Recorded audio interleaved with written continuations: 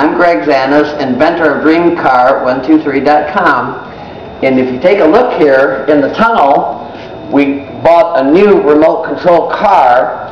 We're going to eventually make that in the shape of a pyramid, and I'm just going to show you a quick lap of how this car is going to operate. Right now we're not using any vacuum assist, but it's going to go pretty quick.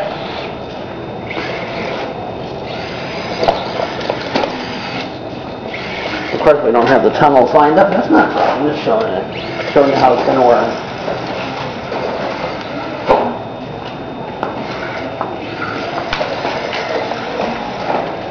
Okay, I'd like to show you the car.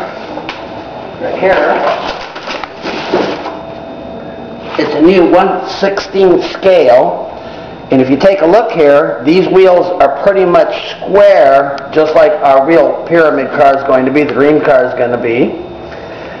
And we're very close. We're going to make a body over the top of this. We're going to add side wheels to the front and to the back of this, so it'll be able to go as fast as we want through the tunnel.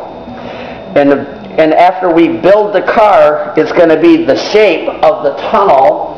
It's going to stop a lot more air when we're running our push-pull system. It's going to force this car to go as fast as our push-pull system. And after this, we're planning to get rid of the vacuum cleaners and get a leaf blower.